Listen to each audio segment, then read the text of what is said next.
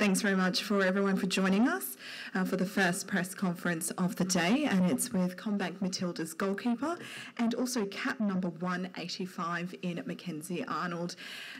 Mac, how are you feeling a couple of days out since the match against Canada?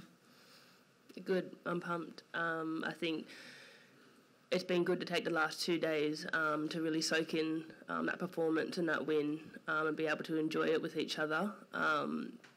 But now it's been also good to get back on the field, sort of get a flush and get ready to focus on Denmark. We've got a couple of new people, so please raise your hand, and we've got microphones on the other side which will come across to you ahead of the questions. First question. Mackenzie, Kieran from Channel 10. Who's a Shania Twain fan? Continue the Canada good vibes? That was actually Georgia, our S&C assistant. She was actually under a little bit of pressure with that. We sort of just told her to put on some tunes, and that was what she came out with. So thankfully it was a banger. Otherwise it could have been a little bit embarrassing for her. Is it representative of or am I looking too much into it in regards to the pressure to get to the final 16? In light of that, how would you describe the week to date in regards to a refocus to get set for the next level? Sorry, what's the question? Well, the feeling in the team, obviously there would have been a lot of pressure to get to this stage. Right. But now it's obviously a refocus. Is there a way you can describe that, how that week has been and what the feeling in the team is like? Yeah, obviously coming off the Nigeria game, there was a lot of disappointment around the team, and we took a couple of days to reflect on that and review that. And then heading into Canada, we knew it was a must-win game, and we knew we sort of had to block out the noise that was going on around the camp and just focus on the game and focus on sticking together, and that's exactly what we did. So it'll be important to replicate that feeling heading into Denmark. Jess. Mackenzie, do you feel like there can be a benefit for the team into almost having to, given the fact you had to win on Monday night, but like you've had that game of knockout football almost already under your belt going into a game now or going into the knockout stages? Yeah, for sure. I think actually before the game, Tony basically said to us, this is now the round of 32, and this is, we're treating this as our first round of knockout games, and that sort of really hit home as well. It was sort of like, this is do or die now. So, I think historically we've always really performed well with our backs against the wall, and thankfully we came out and did that on Monday night, so hopefully we can replicate that against Denmark. A follow-up? I'm just curious, you personally, Mackenzie, we get into the knockout stages, and as we know, I hate to bring up the dreaded pens discussion, but your role can become even more crucial in this stage now. Have you been, obviously today was a light session, but do you think about that and how the practice kind of can come to fruition now in this part of the tournament, and how comfortable do you feel in those situations with penalties perhaps popping up from here on out? Yeah, to be fair, it doesn't really faze me too much. I've been involved in a couple penalty shootouts at a high level with the Asian Cup, and thankfully successfully. I know historically we probably haven't gone too well in penalties. Luck probably hasn't usually been on our side with that, but we've been practicing, and I've been talking with my coaches, just getting little things right for penalties, but we sort of try not to talk about it too much and focus on that too much, as the pressure obviously at the time. It's a real build-up, I suppose. So when it comes, but I feel quite confident going into penalty shootout. Yeah. Sebastian. Stefan. Oh, sorry. Stefan from SBS. You had fairly light training today. Has there been any change in the way you're training in the run-up to this game? Any concussions? No concussions, no. No concussions. Unless you were seeing the dancing out there were no concussions, no. Okay. And a follow-up, just follow up on the music. Are you also listening to Sydney Young's Eshe? Oh my God. Yeah, I don't even know where that came from. One of the girls she was just being one of us, really. It came from the Gold Coast. Someone put it on, and now it's become one of the team songs. So there's no real story behind that. Was the mic next?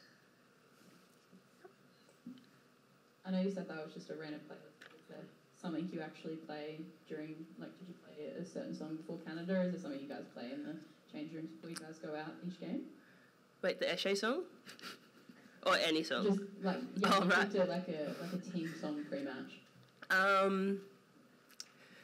Actually, yeah, there's Strawberry Kisses by Nikki Webster has been a team favourite the last couple of weeks.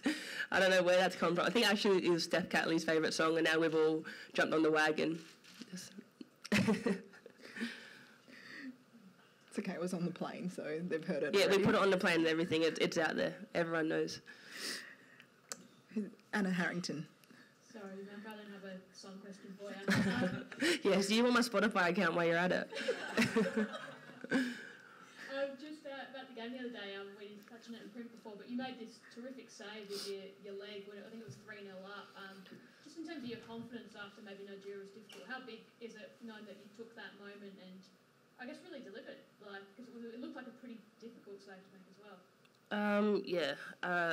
I mean, that's just part of the job. It's just like a striker scoring. It's my job to save goals. So, you know, after the Nigeria game, I did want to move on and play the next game and get a good performance under my belt. And I feel like I did that along with the rest of the team and especially the back line. So, yeah, I'm glad I could contribute my way to keeping a clean sheet. But, yeah, thank you. I appreciate it. I'm just going to ask the status. I'll ask this the one Sam Kerr question, but I'm not going to ask about an injury status update. The other night, Tony said post-match, and it was a really great grab, I think. He said the girls had this mentality heading into Canada that it was like, we've got to go out there and we've got to get this victory and keep Sam on the bench so she can recover another 6 days and get through this game. And it was all about doing it, not doing it for Sam, but doing it so she can have those 6 days and buy her that time so she can continue her rehab in a sense. Have you seen an improvement in that sense that with every day you're going to get a fitter, a healthier Sam Kerr back perhaps in the team? And what can you discuss from a player perspective what Tony meant by that? I don't so much think we went out there and played for Sam. Obviously, 3 weeks. It's always going to be, you know, better to give her an extra week's recovery.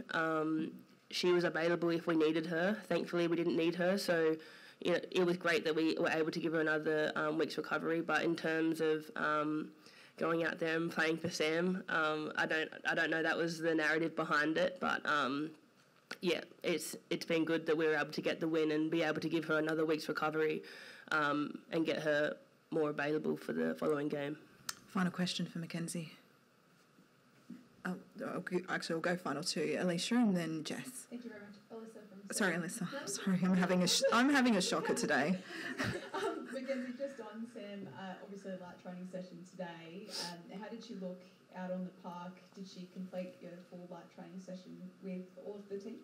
Yep, she has her own individual plan that she's doing with the doctor and the physio and getting her ready to join in with the team. And what she had to do, she looked like she was quite comfortable doing it, and she was in high spirits after the game. So I assume it all went well. And finally, Jess. I don't have a sound question, don't worry. Jess Crichton, Sky Sports. I am interested in you though, Mackenzie, and how your confidence has been impacted by the fact that you had your hearing aids fitted recently. How much has that impacted you tying down the number 1 spot as goalkeeper for Australia? It's an interesting question, actually. It's hard for me to say if that has really had an impact on my confidence or my performance. It's funny that you actually say that because I obviously wasn't too happy with my performance against Nigeria, and I almost look back and I'm thinking I didn't wear my hearing aids that whole day, and I was thinking that maybe my brain wasn't stimulated enough, maybe, I'm not sure. It's just a lot of things I think I do tie back to my hearing now. It could have been completely opposite. I have no idea, but I do feel a lot more confident within myself when I have them in, and I feel like I don't know, I think I'm a lot more alert and connected. So whether that has a connection with how I play or not, I'm not too sure, but I would like to think it does. It's a great performance against Canada. Can I just follow up? Why did you take them out before the Nigeria game? I didn't take them out. I actually don't play with them, but it was more the lead up. I had just, it's almost like trying to get into my daily routine. So I check my phone in the morning. And I'm trying to get it into my routine that I put my hearing aids in, because I'd right now I've forgotten. So so I am trying to make that still part of my daily routine to make sure I don't forget. But on that particular day, I did forget. Fantastic. Thanks, everyone.